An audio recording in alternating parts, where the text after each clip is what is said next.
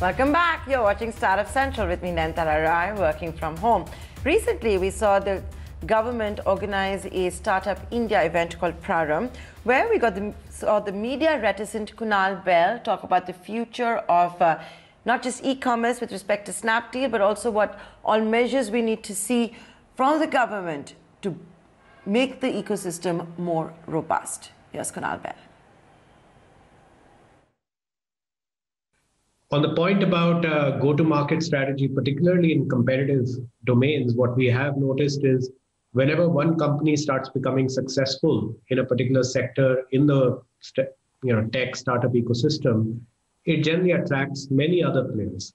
Now, that's not always a bad thing because it does help to more rapidly create the market.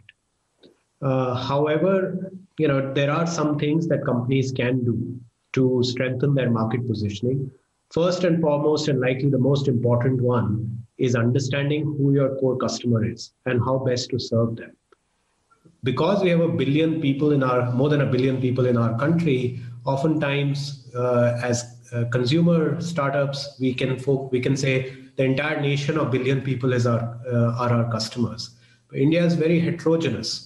And hence figuring out who amongst those billion people or who all amongst those billion people are your core customers. Because the core customer base forms the kernel of a business, and then figuring out how to serve them really well, talking to them, interacting with them frequently, understanding what are their issues with your platform, understanding what are their aspirations in life, and how best your company can help them meet those aspirations. And this culture can't only be with the founder or the CEO or the leadership team. It has to percolate across the company, where customer insights need to be available across the entire company and not just amongst particular people or functions. So first would be understanding the core customer and how best to serve them and how best to serve them better than anyone else in the same market. The second is building a happy ecosystem around the company. It's very hard for a company to be purely self-sufficient. And when I say happy ecosystem, particularly in the case of marketplaces, many tech companies serve the role of connecting the dots between demand and supply. And for instance, a company like Snapdeal, which is very focused on the value segment of the market, where we are catering to value-conscious consumers in small towns of India.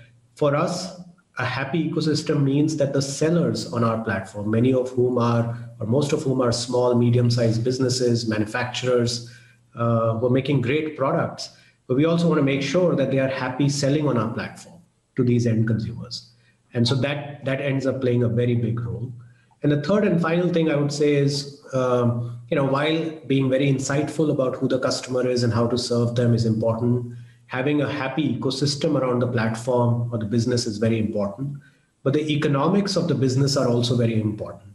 Oftentimes due to the upfront costs associated with building tech businesses, with respect to R&D, technology, etc., initially the economics may be negative. However, it is important to have a path to positive unit economics, because that's how the business will sustain and will not only lean on the kindness of strangers to give capital to the business to sustain. So I would say these three things play a very critical role in creating differentiation. Thank you, Kunal. I think that was very good advice, that all the stakeholders should participate in the joy of building the new business with happiness. And most importantly, what you said at the end, the unit economics, unit profitability has to be taken into account, because as the volumes grow, economies of scale will also improve the profitability. So that's a great suggestion. Also now, in your opinion, what is the way ahead for startups to work at global level, which means going beyond their domestic markets? Should cross-country exchange be promoted by governments through their policies, regulations? What is your view on this?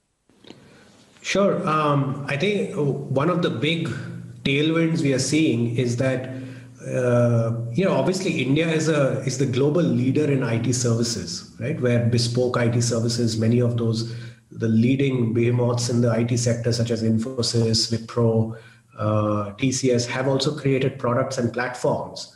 But India is already known internationally for a great hub for technology products and services.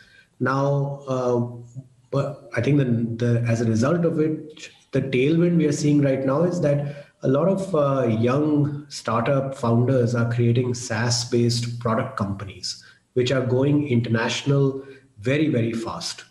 India will likely create more market cap through SaaS companies that are going global out of India versus any other subsector in the technology startup space. We're already seeing many unicorns get created in this process.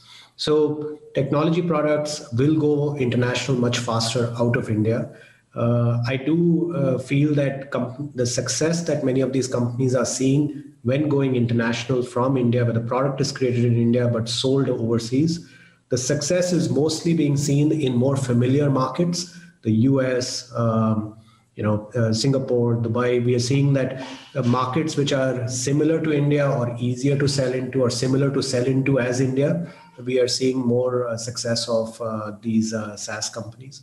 With respect to the government's role, Israel has is a great model to look towards, even for India and other countries, where through the Israel Innovation Authority, they assess local enterprises to grow and increase their competitiveness in the global market by establishing strategic connections.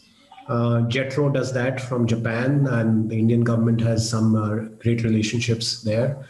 And also through regulatory sandboxes, oftentimes it is pointed out that regulations are not startup friendly. I think what we've seen is a significant development over the last few months, last few quarters and years, that the government of India is now supporting building of national capabilities through regulatory sandboxes. Countries like Singapore are doing that for fintech. Recently, the RBI announced the creation of a similar committee and a sandbox for fintech in India. So I do feel that the future looks very, very positive because the government is taking a significant role in promoting new technologies that can be exported out of India.